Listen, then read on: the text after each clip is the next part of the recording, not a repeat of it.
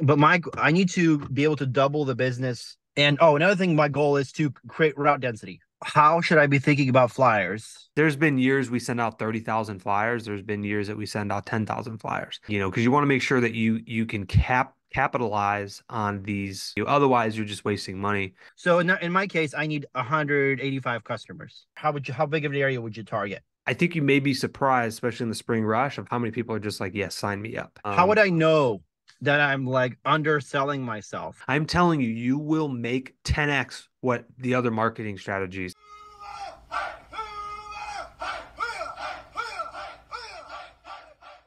All right. So you said that All right. you're running three trucks right now. You've been in business for 2 years. So Yep. so what can I help you out with to like get to like the next level? Or yeah, what questions do you have for me?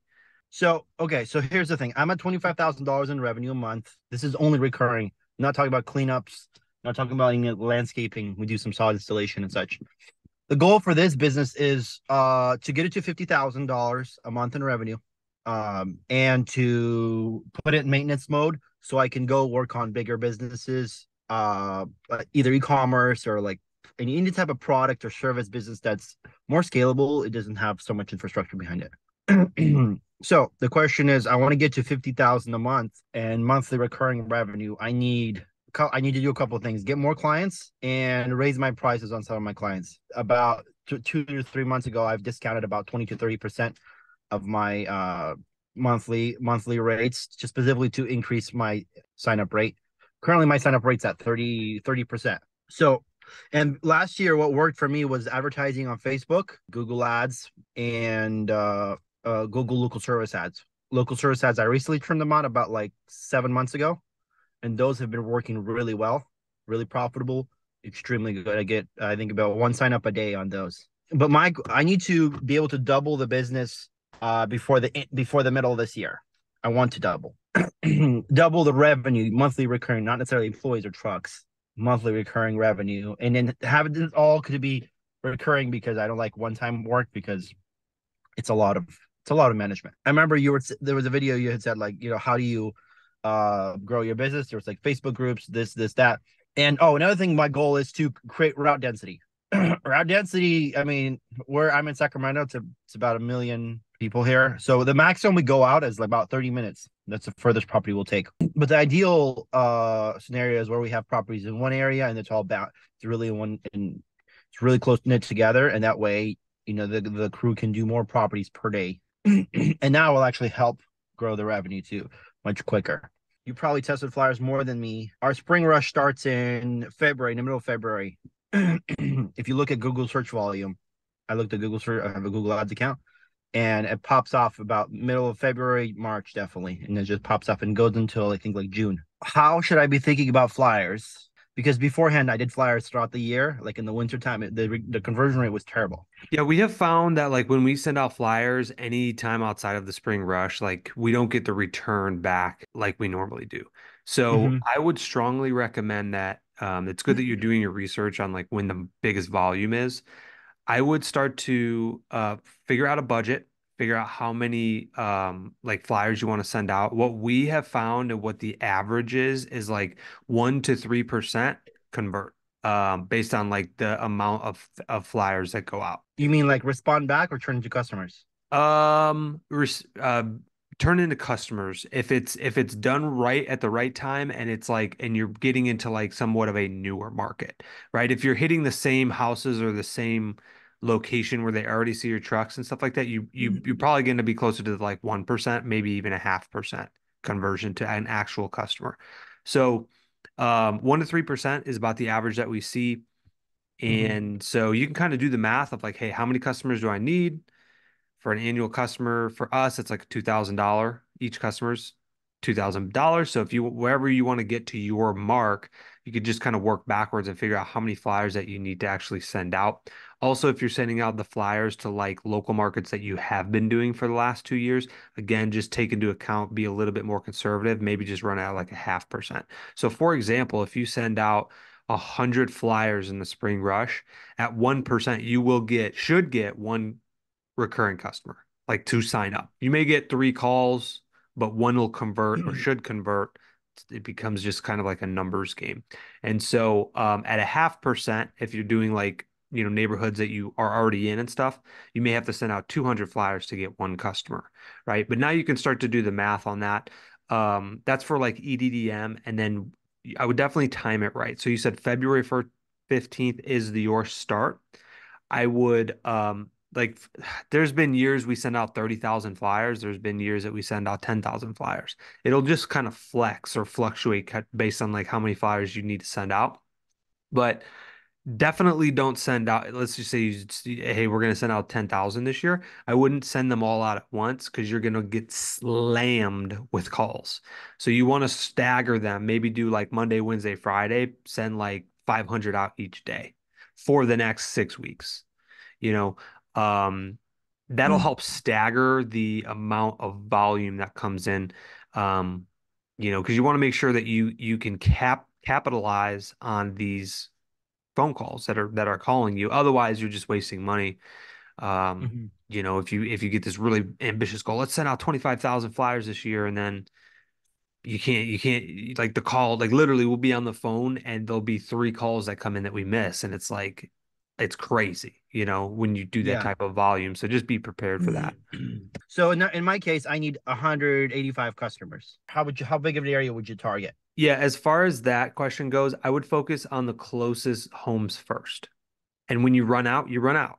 Like, let's say, for example, you're going to do 10,000 flyers, drop a pin where your like setup is or your shop area where the load and unload is, and like do like the neighborhood right across the street and then the one right down the street, and then just work your way out. And then once you run out of your flyers per se, or your target neighborhoods that you want, like that just be let that be the cutoff, because that's what's going to make you the most money is the closest. The ones that you have to drive 25, 30 minutes out, those be the last ones you send the flyers to. And if you don't get to them this year, that's okay. Um, I have a question. So you say you only do where are you located? Sacramento, California. Okay, so you're in California, so it's fairly pretty warm out there. Why do you only do bi-weekly mowing? Why not shift to weekly or do some Okay, portion? so an average property size is about 3,000 square feet, right? Three to like these. I love cookie cutter homes. They're great for guys, great for profit. Our average on them is like $130 a month, front and back, weeds, what I think it's like 140 with bushes or 145, but 130. When you start asking for weekly, it jumps up to 210. Most of these people have sticker shock. Like out of 100, I have 180 something clients, 85 clients now. Maybe like 3 of them have weekly service. I mean, we get price shock too. So like for example, like we only do customers that have weekly mowing and that have weed control services. Like we don't even like even if they just wanted weekly, we'd be like, no, you need to have our weed control service. So Weed control on the lawn or on the outside the lawn. on the lawn. I'm just challenging your thought like in a good positive way of like, hey, so for example, you said you need 185 new customers at a biweekly rate. What if instead of doing just biweekly, you somewhat start to force and maybe you grandfather those your existing customers in, since you said only a handful of them have weekly, but what if moving forward you maybe tested it for 15 days in the spring rush and say, hey, we're only accepting weekly customers. See how many actually convert. Um, I think you may be surprised, especially in the spring rush, of how many people are just like, yes, sign me up. The other thing, if you do that, or maybe try to push it or upsell of like educating them like why weekly is better. If you wait 2 weeks in between each cut, the grass can grow, especially you're fertilizing them, right? Some of them. If you let it grow too much and you cut it off, taking that much growth off can actually damage the plant and the root system of the grass. And so when you start to educate them, you may be able to start to upsell them, for your office side or whatever. I'm Yeah, just like that might be a more of an easier alternative if you want to grow. Like if it sounds like your goal is to grow monthly revenue, recurring, right? yeah. I So only care about monthly you're recurring revenue. going to double your biweekly mowing customers, but if you just focused on maybe the customers that you do have, upselling or increasing their recurring packages. Another alternative might be you said that you go to your fertilizer and weed control customers twice a year. No, sorry. So the mowing, this is the bundle that we just do. It's one bundle, one product, one customer. The bundle is mowing, and we put fertilizer down twice a year. It's a fertilizer, and then the second time of the year, it's a weed preventer. It's a pre-emergent mixed with the fertilizer. Gotcha. Okay, so you're selling it to these customers at a monthly package, or are you doing it down to the week? Monthly. It's like, hey, I live in 123 Salisbury. Okay, sir, let me pull it up, measure it. It's 130 a month. Okay, great. Let's do 130 a month. And this is what you get for 130 a month. You get, we blow the weeds out, blow the leaves out, we spray your weeds on your bark, we mow your lawn. If the package includes bushes, we do the bushes if the packages include bushes. And that's really the only two packages: bushes with bushes and without bushes. Okay. It is Got bi-weekly. it. Got it. Yeah, I just like I think to be honest, like Sacramento, California, I just feel like that. I don't know. I'm maybe uneducated on the, but I feel like to me that's pretty cheap. $130 a month, you take care of like that. So there's always going to be, I think, people that have like that price shock, but I would say don't sell yourself short on like standing your ground and be like, hey, we provide a good quality of service. If it's Yeah, $200 a month, we're better weekly. than the other ones. And here's the value that we can bring you, right? Like our crews are gonna tell you if you have maybe a disease in your lawn or if you need your bushes trimmed. Like we're not just gonna just show up and leave. We're gonna care for your lawn and just structuring Yeah. it in a way that you're bringing them good value. Um, whether your lawn care service was $1,000 a month or $10 a month, there's always going to be people that are going to be like, "Oh, it's the price. I can't afford it." Right? But Yeah. How would um, I know that I'm like underselling myself? I think it comes with volume. Like you need the volume. So obviously you're going to send out flyers this spring, Well, right? You're we're you're we're signing about one person a day right now. I wouldn't get that's actually pretty good in Five, January, February. That's better than yeah, what like we're doing. yeah, one Like person a day, one person a business day. that's pretty good. Like especially in January, February, where the demand's pretty low. Like Uh-huh. I know you're in Sacramento, so it's probably somewhat decently warm. But like when the grass starts to come out of dormancy and the Yeah, it's growing not yet. season Not yet. comes, that's when you want to track that. And I would break this down each week. What we failed to do last year is we waited too long to track our close ratio. I would track it every week, every single week. How many customers asked for an estimate? How many Okay. accepted? Right? Of like Yeah. ones that we actually emailed and said, yeah, we can do it. Here's the package, and how many of those signed up. If you wait a month, that's going to take too long, and you're going to lose a lot of that top line growth off. What we did last year is we raised our prices too high, and by the end of the spring rush, we looked back and we're like, oh my goodness, our close ratio was like 15-20%. It was Hmm. ridiculous. We're like, we lost out on so much revenue because we waited to track that. But I would definitely track that close ratio in the spring rush. That's when you really kind of want to dive into that. I wouldn't get too hung up if I mean one customer a day is pretty good, like these days. Obviously spring rush, that's gonna there's days where we'll get 8 or 10 new customers in the springtime in one day. And so that's when you really want to track it. But yeah, you're gonna be in growth mode if you want to add 185 customers. I would say if you're around like a 50 to 70% close ratio, I think that's a good ratio to be around. Right now we're at 30, I think.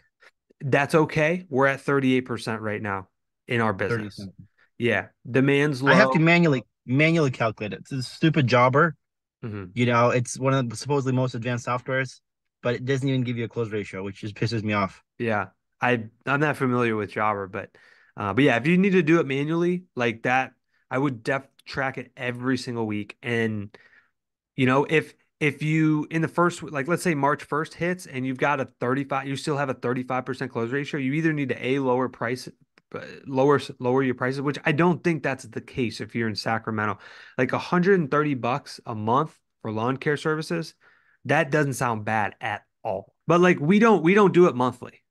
We charge per service. So in the summertime, in July, like we're hitting their card every time we're there, and we're there 4 times a month. And at $50 a cut, right? Like they're paying that's $200 plus a weed control treatment that they might get, which is like $70. There's months where they're paying $270 in July. So I mean, but my weekly price for a weekly service starts at 220 per month. I don't think that's bad. I don't think that's like too overpriced. like the small cookie cutter lawns are like the lowest price for weekly I have is like 190 or 200. It's so Yeah. hilarious. And then sometimes I remember thinking like last year I was passing out flyers and I'd hear these ladies like nice neighborhoods. Houses are $1 million, like eight. They're cookie cutter houses, but they're like 800, 900,000. $40 a month. He comes weekly. $40 a month. Yeah. Like it's like blows my mind. Yeah. Yeah.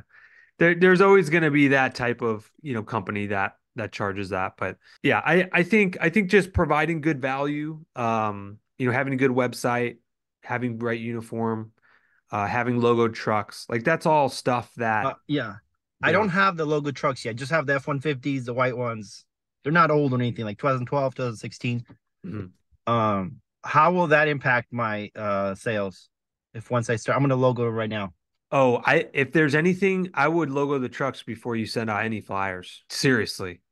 Okay. That will number one, I mean, so for us, it's typically about $400 to $600 a truck, and that's to put the website and the phone number and the logo on both sides of the truck. Mm-hmm. And like we're not doing wraps or anything. Um, but that will last you if it's a good vinyl wrap, 4 or 5 years. And it'll be around every spring, all summer. It's just a moving billboard.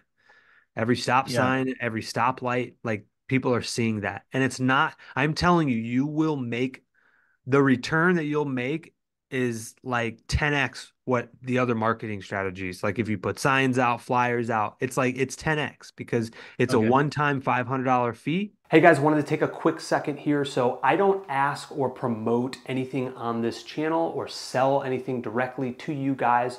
I provide this value completely free to you, and hopefully it helps grow and achieve greater success in your business. But what I wanted to ask from you is if you could click that subscribe button and share this video with someone, an entrepreneur in the lawn care industry that you feel could benefit from this content. More importantly, it may change someone's future. We'll see you guys here in a bit.